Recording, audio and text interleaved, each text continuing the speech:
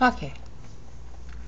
We're now looking at the famous Daniel 9, and it's basically due to the wording in this passage that I was caused to understand the Bible Hebrew meter thing.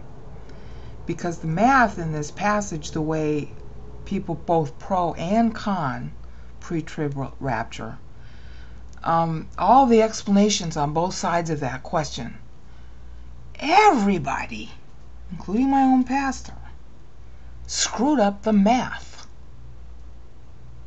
Okay? In other words, the pre-trib people and the no-trib people, or the mid-trib people, or the post-trib people, all of them on both sides of the question can't add and subtract. Which means everybody has been having a brain fart over this passage for 2,000 years. Now, how can that be? How can a brain out be right and all these other people be wrong? That's what bothered me about it. Okay? I mean, because I think I'm scum of the earth. I really do. And so this was back in, I want to say, the year 2004. Like a lot of other people who are pre-trib trained, and I was one of them, you know, this is, you know, the flagship passage proving that, what? Hello, right here. 7 years are still owed to the Jews. Now you can be as dumb as, what do you want to call it? You can be dumber than somebody with an IQ of room temperature on a cold Chicago day, and you can still know that, excuse me, wait a minute, there's 7 years here that are owed to the Jews, because this was written to a Jew about the Jews. There's 7 years. See, 1 week is 7 years, you know, in this translation. It's literally heptad. Okay, using the Greek. But, you know, it's the same thing in the Hebrew. Sheba means 7, and it stands for the promise of God. That's why a week is divided into 7 days. The promise comes at the end of the week. Every Jew knows that, and most Christians too. We fight over what the 7th day is, but we know that the week has 7 days. We all live on that, even if we don't believe in God at all. Okay, well, see, there's this week of years that's owed to the Jews. It hasn't happened yet. Yeah, it hasn't. So, hello, if there's a week owed to the Jews and you're not, your church, then that week has to play out after church, which can only mean, hello, pre-trib rapture, period, over, out, no mid-trib, no post-trib, no nothing. 1 week, he, the guy who comes to make a covenant with the Jews for a week, but in the middle of the week, he puts a stop to what? The sacrifice and offering, which means there's a temple at that time. Remember what we just saw in Revelation 11? There's a temple that's going to be up that ain't up now, that in the middle of the tribulation goes down 1,260 days to be precise. Oh, see, that's Daniel 9:27 being talked about in Revelation 11. Preceded by Revelation 9, which is the beginning of the 3rd year when the demons come out, although we've not seen any demons 200 million strong coming out of some bottomless pit with a lot of smoke, tormenting people for 5 months. So I guess they have to have a month to sort of organize themselves, and at the end, at 3.6, they come and destroy the 2 human witnesses that are standing there in front of the temple that doesn't exist yet. They destroy them at that point. And the whole world watches. Well, the whole world couldn't watch in 70 AD. They didn't have television then. And since the days we've had television, it ain't happened yet. Or we'd all know about it. Of course, we'd all be dead now. Or in the millennium and seeing Christ here on earth. Oh, 1 week. 1 week. And in the middle of the week, that thing happens. Duh. Okay? Duh. So if you're a preterist, you can't read Bible. You need 1 John 1:9 desperately, and you need to talk to God, because these passages prove you can't read Bible. And if you're mid-Trib or post-Trib or some other kind of ding-dong, you can't read Bible either, because see that blue text right there in the middle? Proves you can't read Bible. Now, how incompetent are they? Let me show you. Okay? Oh, I might not be able to do this with the recording on. Let's see if I can't. Okay, I'll have to do that in the next increment to show you how dumb these people are. So, what I was going to do is I was going to take you to Exodus 12, which shows that God's accounting is a calendar solar year, never a lunar year. So all the Jews and all the Christians are completely having brain farts when they try to account time in the Bible as lunar years. Now, a whole lot of Jews know that that's wrong. Okay? A whole lot of Jews who are Messianics, in fact, know that that's wrong. But the Christians haven't known that's wrong.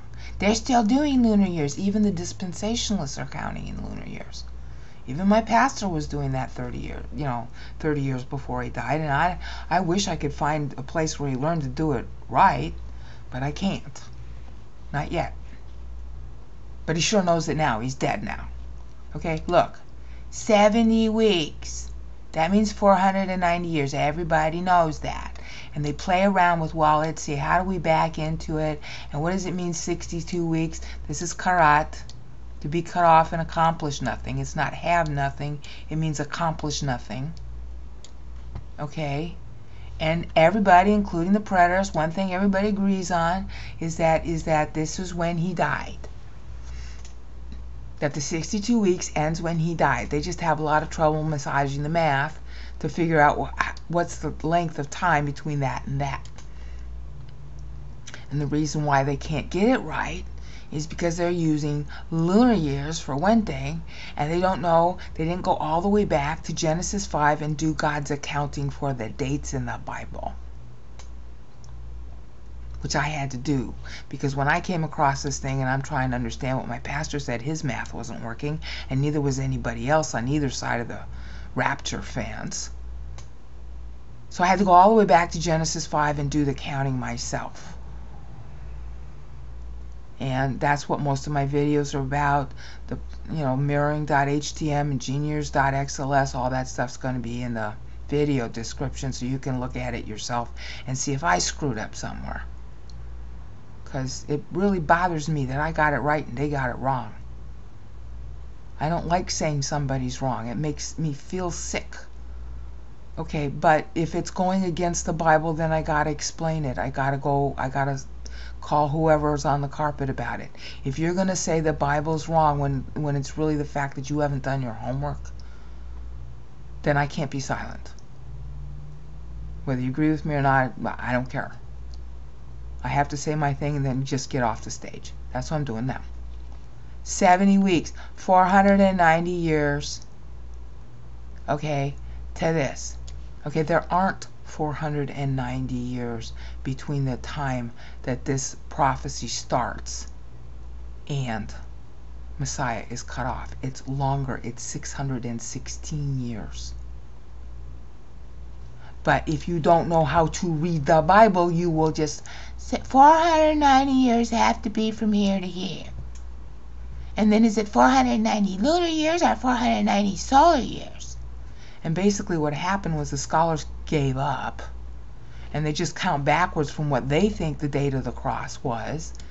And then the ending point at 490 years prior is when they say the prophecy starts, and so they end up thinking that this decree here refers to a human king, and the nearest guy is the king, the Persian king that Nehemiah was under. And they say, well, that Persian king made a decree. Yeah, well, it's not anywhere in the Bible that the Persian king did that.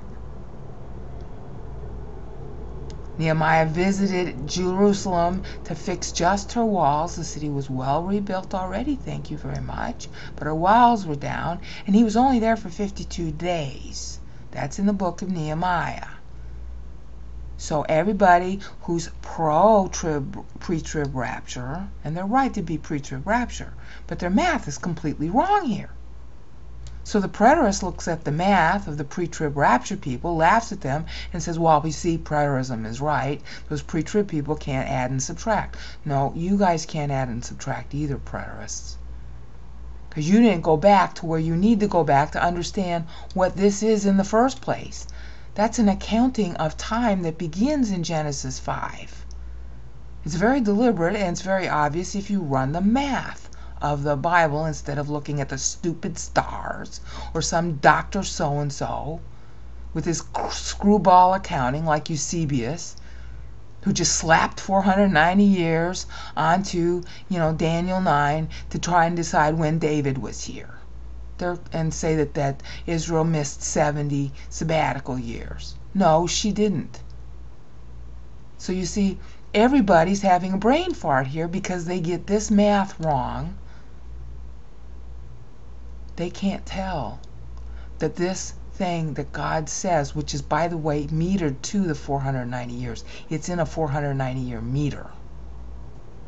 Just like Isaiah 53, Psalm 90, and later Ephesians 1:3-14, and before that, the Magnificat. They're all in 490-year meter. It's based on a 490-year meter. Well, see, if you didn't count your syllables, which even a brainout can do, you don't know how important this highlighted blue subject is, and you don't know how to do the math of it. So, on the one hand, you can say, well, dang, brainout, that's a pretty sophisticated explanation. It's understandable why so many people would not understand it. Yeah, it is, but there's no excuse for this. He will make a covenant for 1 week, and in the middle of the week, that ain't never happened yet, honey, and it's to the Jews for a temple that's standing. There ain't no temple standing yet. We saw in Revelation 11 that there's a temple standing. So when John is writing, he's writing after the temple has been destroyed, which every preterist is very happy to say. Okay, then how come they don't recognize it's rebuilt then? There ain't no temple here. I mean, there's a temple in the until the middle of the week, and then it comes. Okay? Until what is decreed is poured out on what? The one who makes desolate. Now, if church, get this, here's the culminating explanation. If church replaced Israel and the temple went down and it ain't going to be rebuilt because church now inherits all the promises of Israel, then the one who made desolate is church. Then church is condemned. So very clearly this cannot be referring to church replacing Israel. It can't mean that. And of course the more obvious point is that, hello, what about all those promises in Genesis 12 and 15 and 19? And what about Ezekiel 39 and 40 where the temple's rebuilt, Christ is ruling on earth, and Israel's queen of the nations? What about all that? Well, church doesn't inherit that. They're the Jews. Revelation 7, Revelation 12, Revelation 13, Revelation 11. None of that's happened yet. And it sure can't be church, because then that would mean church is the one who makes desolate. I don't think that the body of Christ is making desolate, do you? So this 1 week in the middle of the week hadn't happened yet. And even if you don't understand all the sophisticated math in here, you can read this. Oh, gotta be somebody in the future. This hasn't happened now. It didn't happen in 70 AD. Titus didn't make a covenant with Jerusalem, and neither did Rome for just 7 years. That 3.5 years into it suddenly breaks and stops the sacrifices and offering. None of that's happened yet. And I can go on with about 900 other prophecies in the Bible that haven't happened yet. But see, it's a complete no-brainer right here. So if you read that passage and you think that Trib is that the Rapture is mid-Trib or post-Trib, or that it doesn't happen, that you're preterist, even partial, then you can't read Bible and something's mentally wrong with you. You are so far retarded in the spiritual life that you desperately need help from God. And what I suggest is you use 1 John 1:9, and you go to God and say, look, I want to prove this brain out wrong. I would love it if you did. Or just say, what the heck is this brain out talking about? Or if you just say to God, what's the truth about this thing? And keep using 1 John 1:9, he'll show it to you. Peace out.